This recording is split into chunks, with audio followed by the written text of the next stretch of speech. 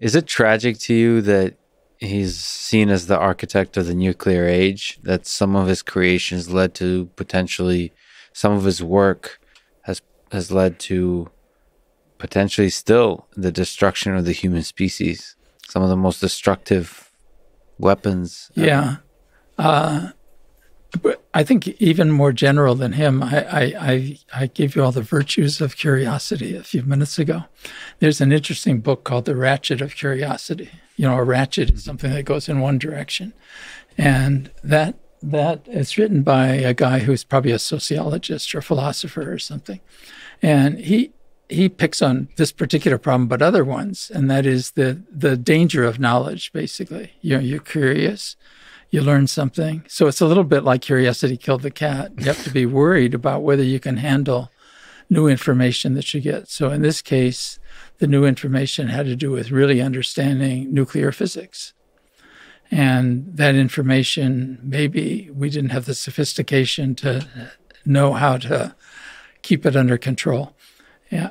And Fermi himself was a very apolitical person, so he wasn't very driven by, or at least he appears in all of his writing, the writing of his wife, the interactions that others had with him, as either he avoided it all or he was pretty apolitical. I mean, he just saw the world through kind of the lens of a scientist. But you asked if it's tragic.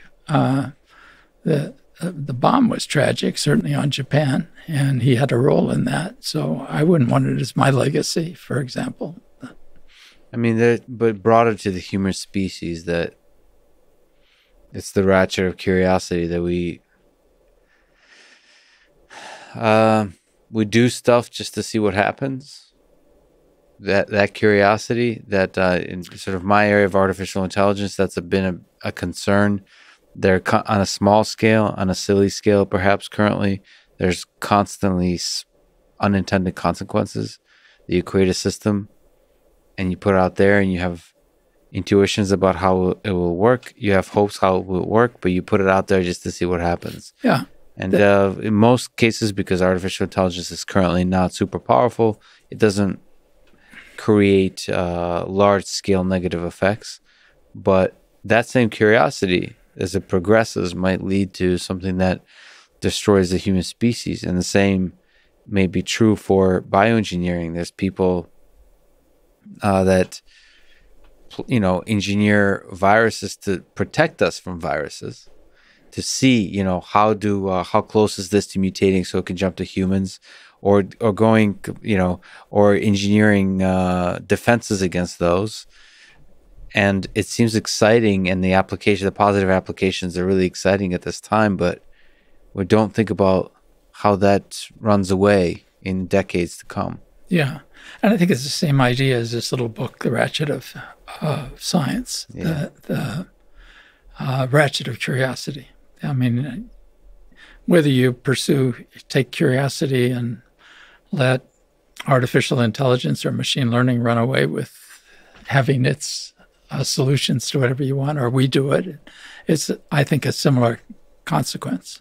I think from what I've read about Enrico Fermi, he became a little bit cynical about the human species towards the end of his life, about having observed what he observed. Well, he didn't write much. I mean, he died young. He died soon after the World War.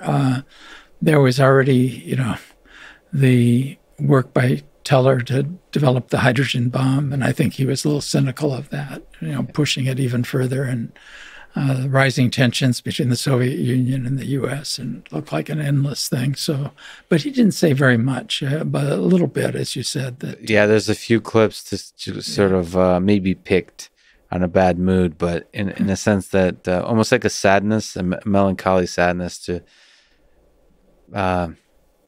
a hope that waned a little bit about that. Perhaps we can do, like, this curious species can find the way out. Well, especially I think people who worked like he did at Los Alamos and spent years of their life somehow had to convince themselves that dropping these bombs would bring lasting peace. And it did. And that it didn't, yeah.